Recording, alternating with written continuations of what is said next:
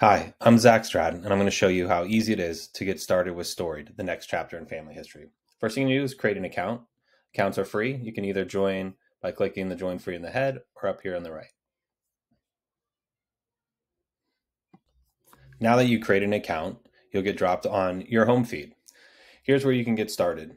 You can either start a tree right here off one of these options, or you go over to your right and add a tree.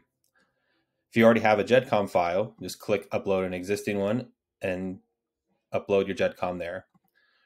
Or you start a tree here, starts with your information, and go. Another thing you do to get started on Storied is tell a story. To tell a story, there's always going to be following you around on your feed right here. This will take you to the story prompt where you add a photo, title, location, and include your people. And then you can tag these stories to the people in your tree. Another thing you can do to get started on Storied is do your research. So we have two options. You can search records or newspapers. You can do the universal search up top, or you can find the search for records and newspapers on the left of your screen.